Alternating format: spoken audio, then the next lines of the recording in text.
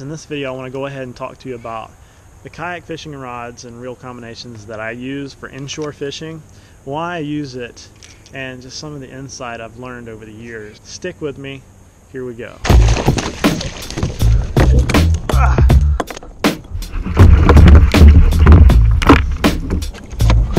I got you now.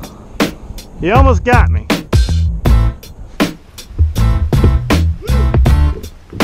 Assalamu alaikum. Alright, so to break this down Barney style, my setup usually looks like something like this. Hold on, check it out. 2 bait casters, Revo SX on GSX 2 rods. I chose those 2 because they're cheap rods that last a long time. They're about unbreakable and they're replaceable.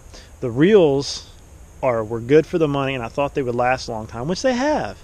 But I've burnt through a lot of stuff with them. Drag washers, pretty hard on them, and they don't always get lubricated properly. For my inshore setup, what I usually do is these are my bottom reels for jigging and for cranking, okay? Because one thing about these bait casters is you can really fill the bottom with the braid. You know, your thumb is always in contact with the line, your hand is touching the graphite, you're able to feel the bottom a lot better than you would with the spinning reel. These take a little more practice to get used to, and in a kayak a lot of times you will actually hit the water behind you, and if you're like me and you have rods behind the kayak, like you have a couple of rods in your crate, you're probably at some time or another going to catch that rod behind you because you're just mad dog magnet throwing rods, throwing lures, and you're going to wind up hooking something behind you. Big bird's nest.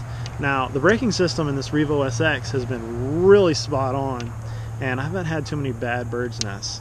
I can usually get them out with pretty much no problem. So, my second rod in the setup for right now is that I have a mid-water runner or a nice slipless crankbait, because I usually, right now we're fishing for bull reds, so you could scale this idea down. So we got one rod for jigging with a nice big curly tail or gulp shrimp or something on bottom with a whatever type of jig head you need to get it down there. I got something running the middle water column for right now.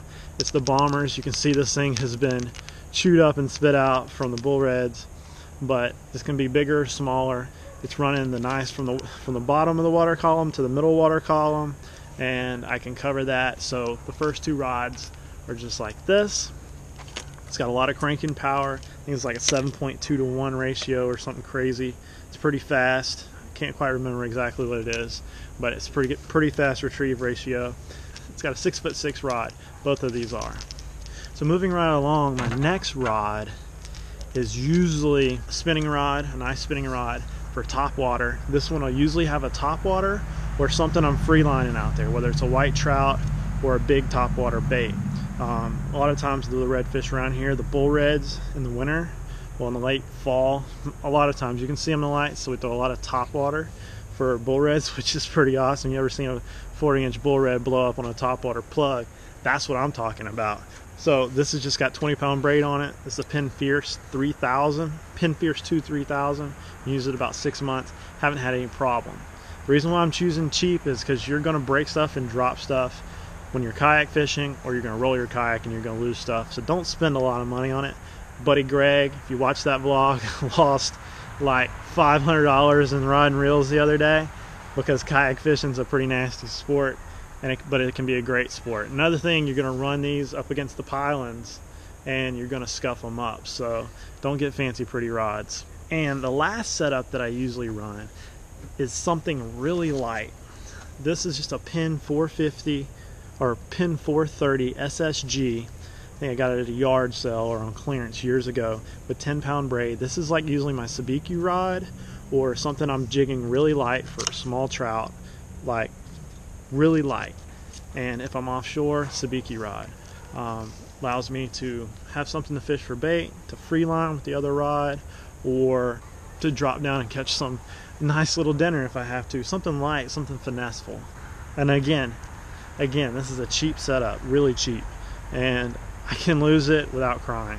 Okay, so there you have it. These are cheap setups that can get you in the game. If I was a new beginner fisherman, I would definitely, without a doubt, just walk down there and probably buy I would definitely walk down to Academy and probably buy like 3 or 4 of these right here. Just go and get 2, 3, whatever your budget can allow. Usually 2 rods for kayak fishing is good because you can have a setup on each, and that way you can just grab and throw instead of having to tie knots every time. So you got a couple different setups to where, you know, if you're drifting in the current, you don't have time to look down and tie a knot. You can just grab and throw. So I would probably just go get some spinning rods, 3000, 2500, 3000 series, throw some braid on there and get weird with it. And you're going to be set up to catch just about anything. Just about anything that the inshore will throw at you. Now offshore is a totally different cookie. I'm going to try to do a video about that later and kind of throw my ins and outs on that. I've got a few of them on this channel. Check those out and they'll give you a good little approach on how to also do kayak fishing offshore. But for now, I have no problem go ahead and saying these Fierce 2s are good. No, I'm not sponsored by them. Just save you some money. Anything that you can afford to lose that'll hold up to a few thousand casts without going bad. And with these rods, I've made way more than that. I'm probably in the literal thousands with this reel right here, and it's still clicking. And look through the videos and you'll see some of the bull reds I've pulled in with this rod.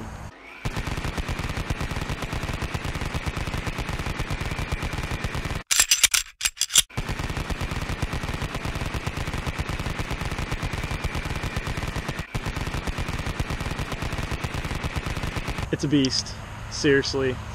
But I hope you like this video. Don't forget to like and subscribe. Follow me on Instagram and Facebook at Yak Motley. Jack Motley Live on Twitter and on Snapchat. It's like JLM232310. Don't forget to comment below because we all learn from each other. And I'll see you guys later.